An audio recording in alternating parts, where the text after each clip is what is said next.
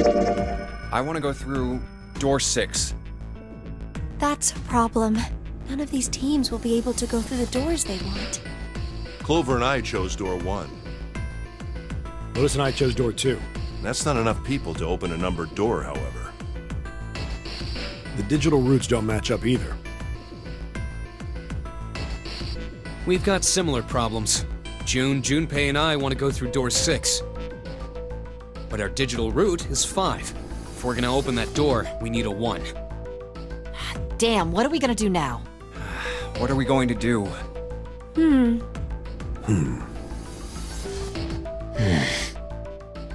Why don't 7 and Lotus go through door 1 with me?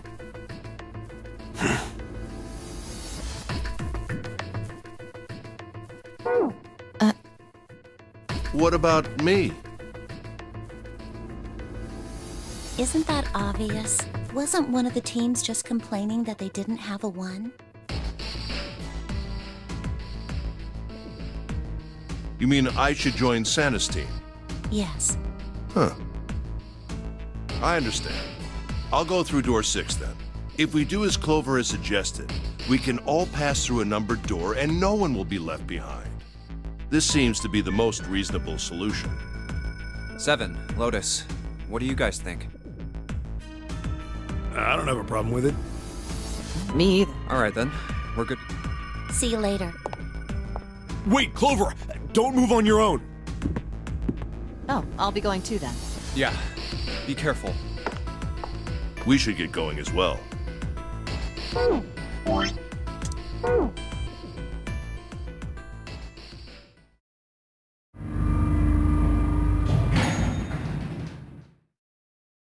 This is E-Deck. There should be a door at the end of the hall. All right, let's go.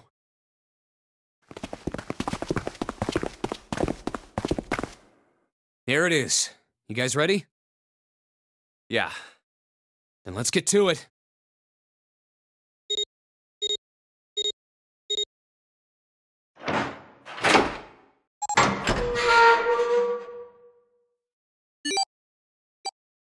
Hey! I found it! It's right there!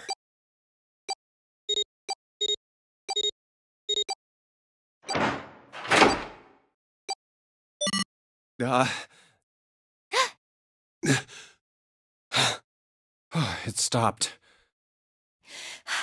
Yes! It stopped! Whew. I don't believe I'll ever get used to that. I'm not sure it's something I'd want to get used to.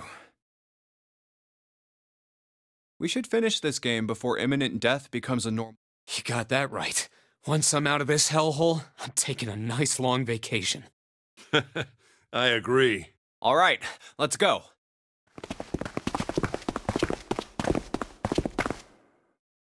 This door looks heavy. But it's not locked. I'm opening it.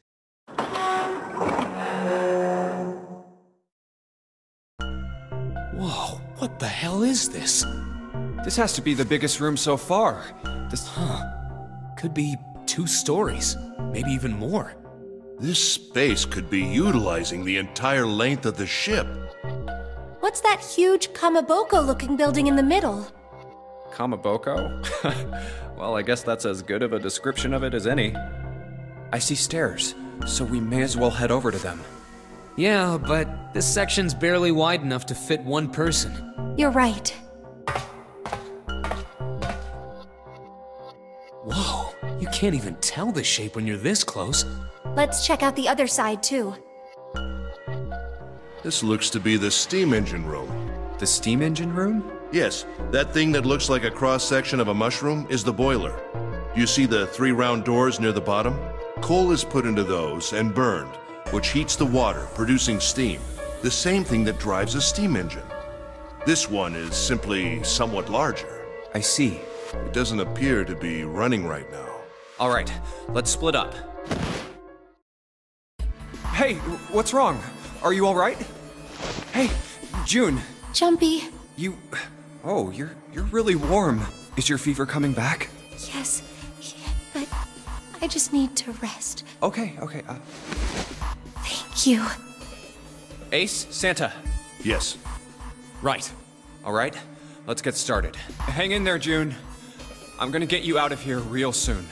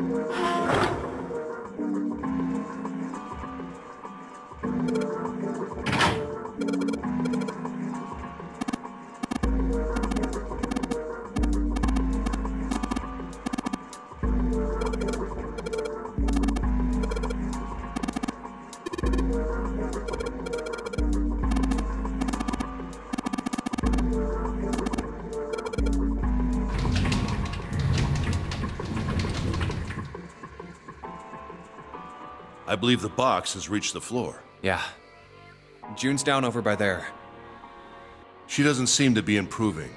Well, of course not. She's not gonna just get better right away, you know? What could be causing this, I wonder? Illness, perhaps? Nah, it's gotta be exhaustion.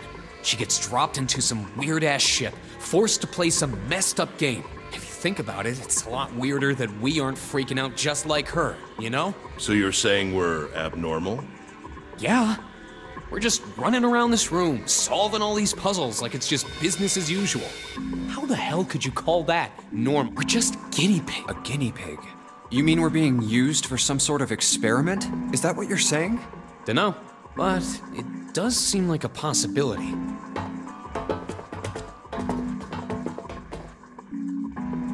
You know, speaking of experiments, there was this experiment some scientists did with rats. First, they took a squarish C-shaped tank and filled it with enough water that the rats could drown in it. The tank has 2 exits. Just to make it easy, we'll call one A and the other B. Exit A is pitch black, so dark even a rat can't see anything. But exit B is electrified, which means the rat can't leave through it. So, what would a rat do if it was put in this situation? Which exit would the rat choose? B, of course. The rat has no way of knowing that exit B is electrified. Exactly. The rat goes to exit B. Of course, like I said, it's electrified, which means the rat can't get out that way. So, after a lot of trial and error, the rat finally finds exit A. I can't say that's very interesting or relevant. You're right. It isn't very interesting. Yet. See, These scientists repeated this experiment over and over, using hundreds of different rats over several generations. This produced some surprising results. With each generation, the rats took less time to find the correct exit. Eventually, a rat was put in the tank who instantly chose exit A, but that wasn't the most impressive part. The same experiment was conducted in another laboratory, far from the original one, with the same results. No, on second thought, the results weren't really the same. The rats in this second experiment began the trials with significantly faster times than the first rats in the initial one. These rats weren't related to the others and had never even come in contact with them. They all easily found their way to exit A as though— What did it mean? Are you suggesting something like telepathy? They were passing information to one another through some undetectable medium? How the hell would I know? I'm not any kind of scientist. I don't know what made them do that. But I do know that story's true. And if you've got another explanation, I'd sure love to hear it. Come on, let's get going. There's still a lot here we haven't checked out. And we gotta get the hell out of here before June passes out. Hey, wait. There's something I want to ask you. What? Why did they use that tank for the experiment? Huh? Well, I mean, it seems like you could conduct the same experiment without the water. They could have just used a dry box, you know? If they needed to motivate the rats to escape, they could have, I don't know, put some bait by exit B or something. I mean, do they really have to make it so the rats can drown? You know, the word emergency comes from the same root as the word emerge. You ever think about that? Huh?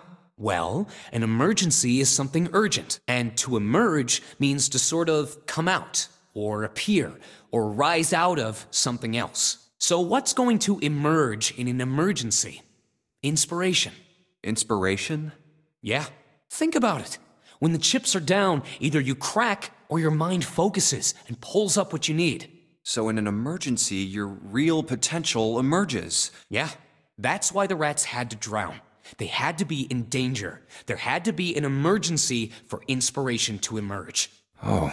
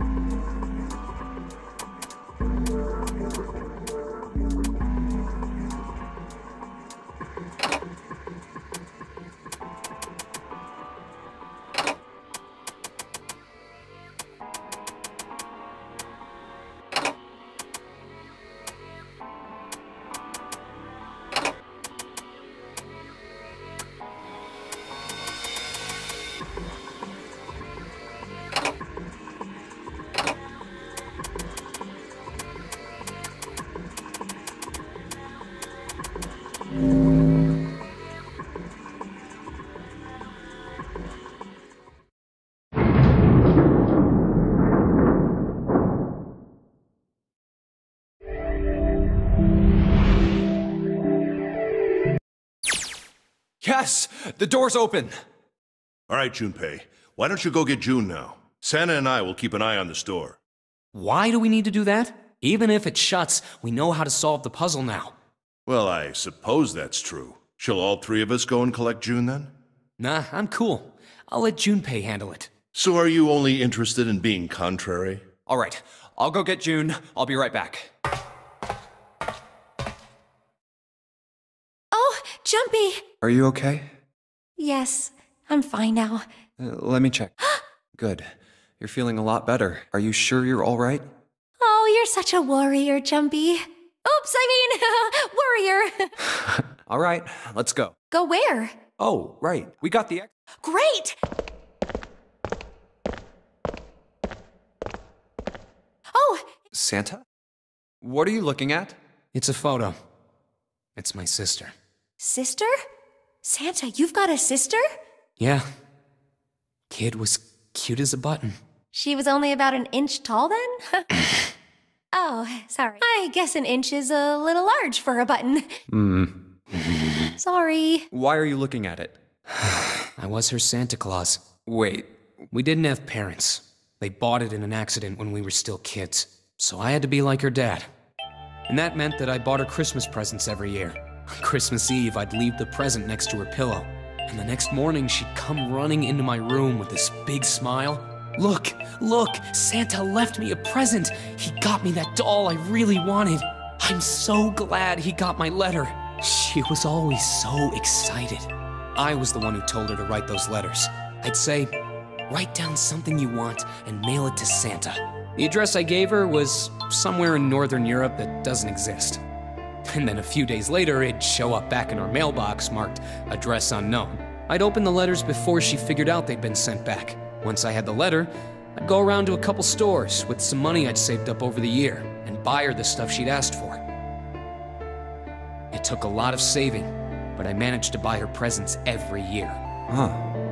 But one year, her letter was different. She didn't write a list of toys she wanted or anything like that. Instead, it said, I don't want any presents this year. Instead, I want you to make my wish come true. My wish is that we'll be happy like this for a really, really long time. That was it. Nothing else. But I couldn't make that wish come true. Some Santa I am. What happened? She died. She was killed 9 years ago. Oh. All right, let's go. Huh? Hey, what are you two doing? Let's get moving, come on! Let's go. Yeah. Oh, you're finally back. Sorry we took so long.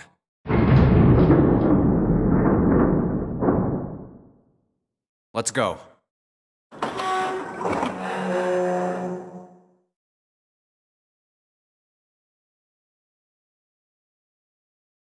Huh. Is this a warehouse? No, I believe this is the cargo room. This must be where they store all of this vessel's freight. There are wooden crates everywhere. I wonder how old they are. Well, we probably ought to start with finding the exit, right? Let's get going.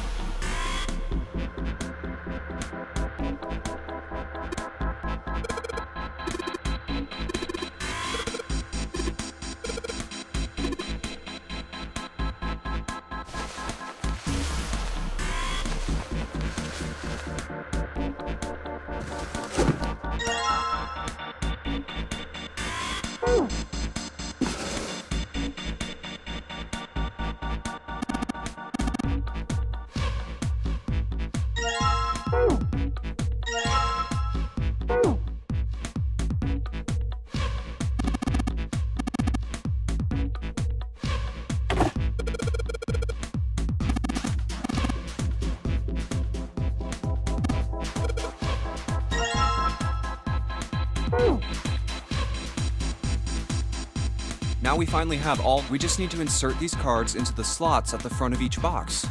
You know which card goes in which box, yes? Yeah, of course. You just match our numbers to the numbers, then you pop the corresponding card in the right box. So for instance, the card with the picture of Ace on it goes into box 1. The card with the picture of Snake... Huh? Hey, June, are you okay? I'm sorry, I gotta go check on her. You finish the box thing, all right? Just put the cards in the boxes. I'm counting on you. Are you all right? What happened? Can you stand?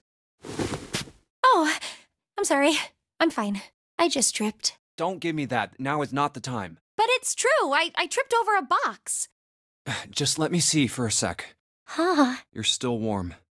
I saw her fall. I think she really did just trip on something, you know? Still, to fall down like that, I think she's probably still a little messed up. All right, well, let's just get out of here as fast as we can. Oh, I don't think it's anything that serious. I just need a little medicine and some sleep, and I'll be fine.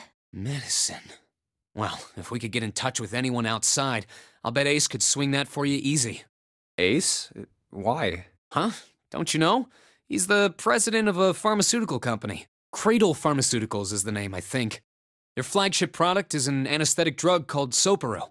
Soparil. I've heard of that before somewhere. Soparil. It's an anesthetic that's a gas at room temperature. A lot like how nitrous oxide is. It takes only a few seconds to spread, and even a small amount is very effective. A bunch of countries quickly accepted it for widespread use within their police and military forces. It was an effective crowd suppressant and room clearer. It was practical, ethical, and the humane nature of it made it the ideal drug. It's been around for about 6 years. It became popular almost as soon as it was made public. Demand for Soparil skyrocketed. And of course, that meant Cradle Pharmaceuticals' stock did too.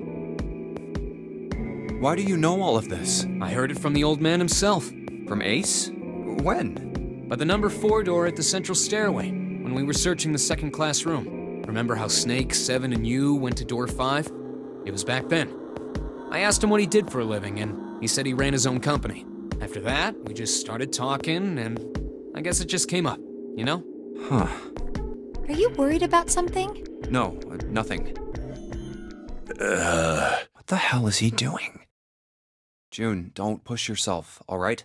Yes. Santa, could you take care of her? I'll go check on Ace.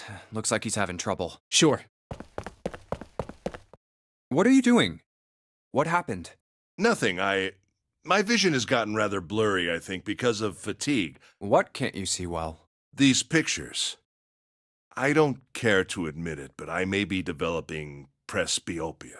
Growing old is a difficult thing. At any rate, I'll leave the rest to you. I'm feeling awfully tired, so if you don't mind, I'd like to rest for a bit. How could simply looking at cards have tired him out? But if it wasn't, what had made him so uncomfortable?